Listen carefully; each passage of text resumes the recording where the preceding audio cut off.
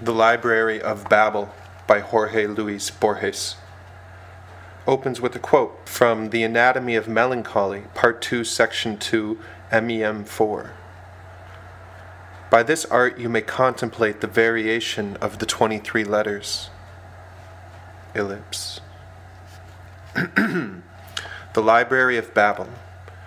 The universe, which others call the library, is composed of an indefinite, perhaps infinite number of hexagonal galleries, with enormous ventilation shafts in the middle, encircled by very low railings. From any hexagon, the upper or lower stories are visible interminably.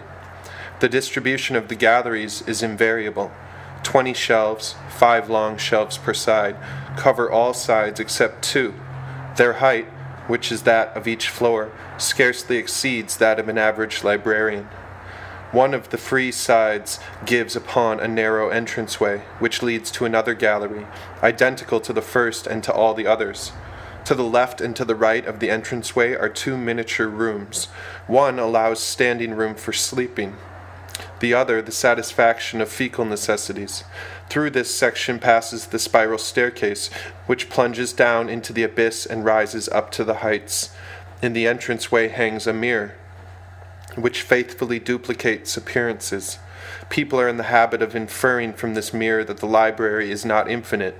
If it really were, why this illusory duplication? I prefer to dream that the polished surfaces feign and promise infinity. Light comes from some spherical fruits called by the name of lamps. There are 2 running transversely in each hexagon. The light they emit is insufficient, incessant. Like all men of the library, I have traveled in my youth. I have journeyed in search of a book, perhaps of the catalogue of catalogues. Now that my eyes can scarcely decipher what I write, I am preparing to die a few leagues from the hexagon in which I was born. Once dead, there will not lack pious hands to hurl me over the banister. My sepulchre shall be the unfathomable air. My body will sink lengthily and will corrupt and dissolve in the wind engendered by the fall, which is infinite. I affirm that the library is interminable. The idealists argue that the hexagonal halls are a necessary form of absolute space, or, at least, of our intuition of space. They contend that a triangular or pentagonal hall is inconceivable. The mystics claim that to them ecstasy reveals a round chamber containing a great book with a continuous back circling the walls of the room. But their testimony is suspect, their words obscure. That cylindrical book is God. Let it suffice me for the time being to repeat the classic dictum. The library is a sphere whose consummate center is any hexagon, and whose circumference is inaccessible. 5 shelves correspond to each one of the walls of each hexagon. Each shelf contains 32 books of a uniform format. Each book is made up of 410 pages, each page of 40 lines, each line of some 80 black letters. There are also letters on the spine of each book. These letters do not indicate or prefigure what the pages will say. I know that such a lack of relevance at one time seemed mysterious. Before summarizing the solution, whose disclosure, despite its tragic implications, is perhaps the capital fact of this history, I want to recall certain axioms. The first, the library exists ab aeterno. No reasonable mind can doubt this truth, whose immediate corollary is the future eternity of the world. Man, the imperfect librarian, may be the work of chance or of malevolent demiurges. The universe, with its elegant endowment of shelves, of enigmatic volumes, of indefatigable ladders for the voyager, and of privies for the seated librarian, can only be the work of a god. In order to perceive the distance which exists between the divine and the human, it is enough to compare the rude tremulous symbols which my fallible hand scribbles on the end pages of a book with the organic letters inside, exact, delicate, intensely black, inimitably symmetric. The second, the number of orthographic symbols is 25, asterisk. The original manuscript of the present note does not contain digits or capital letters. The punctuation is limited to the comma and the period. These two signs, plus the space sign and the 22 letters of the alphabet, make up the 25 sufficient symbols enumerated by the unknown author. This bit of evidence permitted the formulation 300 years ago of a general theory of the library and the satisfactory resolution of the problem which no conjecture had yet made clear, the formless and chaotic nature of almost all books. One of these books, which my father saw in a hexagon of the circuit number 1594, was composed of the letters MCV, perversely repeated from the first line to last. Another, very much consulted in this zone, is a mere labyrinth of letters, but on the next to last page one may read, "O time, your pyramids." As is well known, for one reasonable line or one straightforward note there are leagues of insensate cacophony, of verbal farragos and incoherencies. I know of a wild region whose librarians repudiate the vain superstitious custom of seeking any sense in books and compare it to looking for meaning in dreams or in the chaotic lines of one's hands. They admit that the inventors of writing imitated the 25 natural symbols, but they maintain that this application is accidental and that books in themselves mean nothing. This opinion, we shall see, is not altogether false. For a long time it was believed that these impenetrable books belonged to past or remote languages. It is true that the most ancient men, the first librarians, made use of a language quite different from the one we speak today. It is true that some miles to the right the language is dialectical, and that 90 stories up it is incomprehensible. All this, I repeat, is true. But 410 pages of unvarying MCVs do not correspond to any language, however dialectical or rudimentary it might be. Some librarians insinuated that each letter could influence the next, and that the value of MCV on the third line of page 71 was not the same as that of the same series in another position on another page. But this vague thesis did not prosper. Still other men thought in terms of cryptographs. This conjecture has come to be universally accepted, though not in the sense in which it was formulated by its inventors. 500 years ago, the chief of an upper hexagon, formerly for each 3 hexagons there was 1 man. Suicide and pulmonary diseases have destroyed this proportion. My memory recalls scenes of unspeakable melancholy. There have been many nights when I have ventured down corridors and polished staircases without encountering a single librarian. Came upon a book as confusing as all the rest, but which contained nearly 2 pages of homogeneous lines. He showed his find to an ambulant decipherer, who told him the lines were written in Portuguese. Others told him they were in Yiddish. In less than a century, the nature of the language was finally established. It was a Samoyed Lithuanian dialect of Jurani with classical Arabic inflections. The contents were also deciphered, notions of combinational analysis, illustrated by examples of variations with unlimited repetition. These examples made it possible for a librarian of genius to discover the fundamental law of the library. This thinker observed that all the books, however diverse, are made up of uniform elements: the period, the comma, the space, the 22 letters of the alphabet. He also adduced a circumstance confirmed by all travelers. There are not, in the whole vast library, 2 identical books. From all these incontrovertible premises, he deduced that the library is total and that its shelves contain all the possible combinations of the 20-odd orthographic symbols, whose number, though vast, is not infinite. That is, everything which can be expressed in all languages. Everything is there. The minute history of the future, the autobiographies of the archangels, the faithful catalogue of the library, thousands and thousands of false catalogue, a demonstration of the fallacy of these catalogues, a demonstration of the fallacy of the true catalogue, the Gnostic gospel of Basilides, the commentary on this gospel, the commentary on the commentary of this gospel, the veridical account of your death, a version of each book in all languages, the interpolations of every book in all books. When it was proclaimed that the library comprised all books, the first impression was one of extravagant joy. All men felt themselves lords of a secret, intact treasure. There was no personal or universal problem whose eloquent solution did not exist in some hexagon. The universe was justified. The universe suddenly expanded to the limitless dimensions of hope. At that time, there was much talk of the vindications, books of apology and prophecy, which vindicated for all time the actions of every man in the world and established a store of prodigious arcana for the future. Thousands of covetous persons abandoned their dear natal hexagons and crowded up the stairs, urged on by the vain aim of finding their vindication. These pilgrims disputed in the narrow corridors, hurled dark maledictions, strangled each other on the divine stairways, flung the deceitful books to the bottom of the tunnels, and died as they were thrown into space by men from remote regions. Some went mad. The vindications do exist. I, myself, have seen 2 of these books, which were concerned with future people who were perhaps not imaginary. But the searchers did not remember that the calculable possibility of a man's finding his own book, or some perfidious variation of his own book, is close to 0. The clarification of the basic mysteries of humanity, the origin of the library and of time, was also expected. It is credible that those grave mysteries can be explained in words.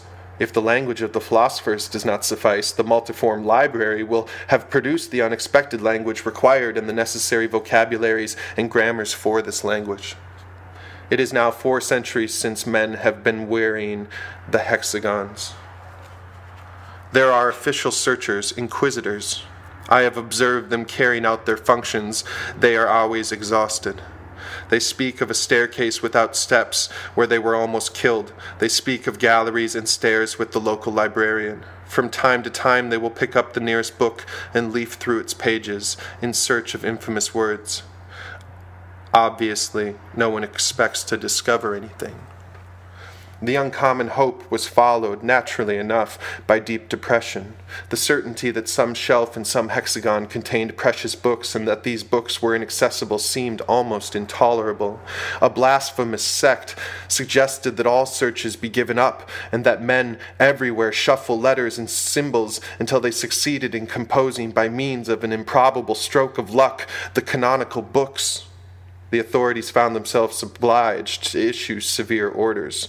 The sect disappeared, but in my childhood I still saw old men who would hide out in the privies for long periods of time, and with metal discs in a forbidden dice box feebly mimic the divine disorder.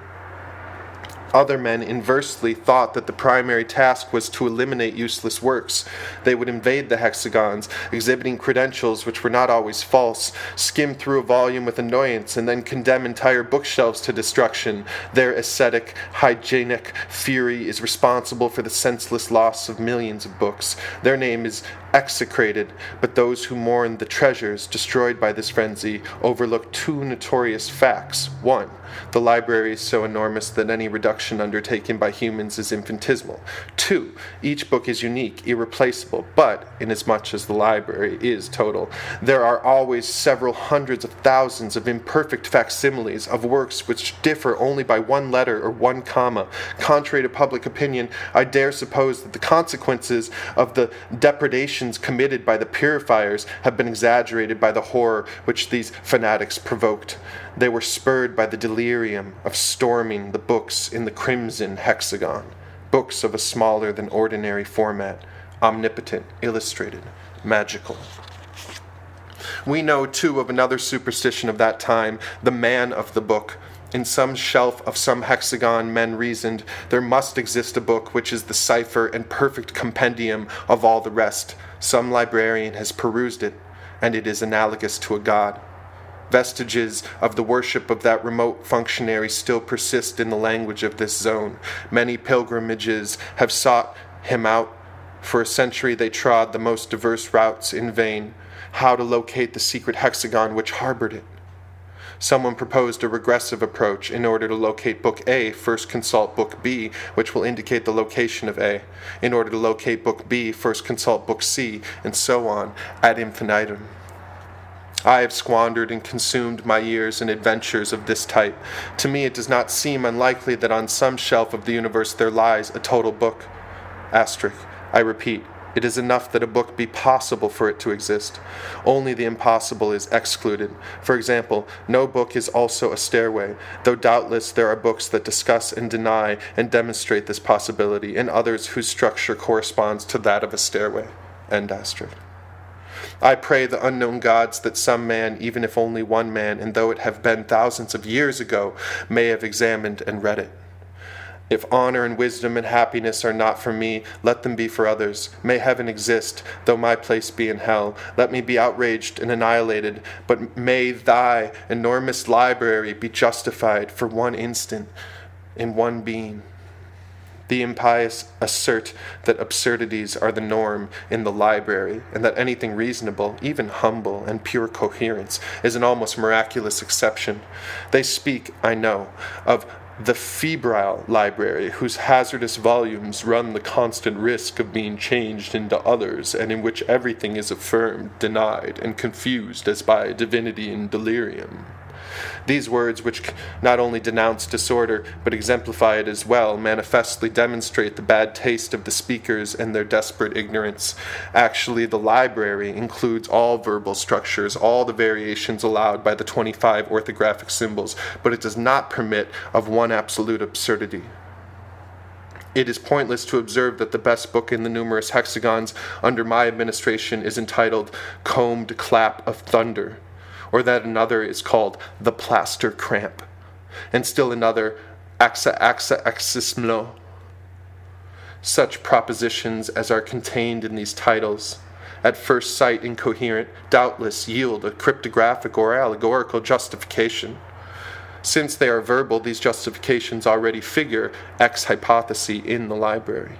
I cannot combine certain letters as DHCMRLCHTDJ, which the Divine Library has not already foreseen in combination, and which in one of its secret languages does not encompass some terrible meaning. No one can articulate a syllable which is not full of tenderness and fear, and which is not in one of those languages the powerful name of some god. To speak is to fall into tautologies. This useless and wordy epistle itself already exists in one of the 30 volumes of the 5 shelves in one of the uncountable hexagons, and so does its refutation. And n number of possible languages makes use of the same vocabulary. In some of them, the symbol library admits of the correct definition, ubiquitous and everlasting system of hexagonal galleries. But library is bread, or pyramid, or anything else, and the 7 words which define it possess another value. You who read me, are you sure you understand my language? Methodical writing distracts me from the present condition of men, but the certainty that everything has been already written nullifies or makes phantoms of us all. I know of districts where the youth prostrate themselves before books and barbarously kiss the pages, though they do not know how to make out a single letter. Epidemics, heretical disagreements, the pilgrimages which inevitably degenerate into banditry have decimated the population. I believe I have mentioned the suicides, more frequent each year. Perhaps I am deceived by old age and fear, but I suspect that the human species, the unique human species, is on the road to extinction, while the library will last on forever, illuminated, solitary, infinite, perfectly immovable, filled with precious volumes, useless, incorruptible, secret. Infinite, I have just written. I have not interpolated this adjective merely from rhetorical habit. It is not illogical, I say, to think that the world is infinite. Those who judge it to be limited postulate that in remote places the corridors and stairs and hexagons could inconceivably cease, a manifest absurdity. Those who imagine it to be limitless forget that the possible number of books is limited. I dare insinuate the following solution to this ancient problem. The library is limitless and periodic.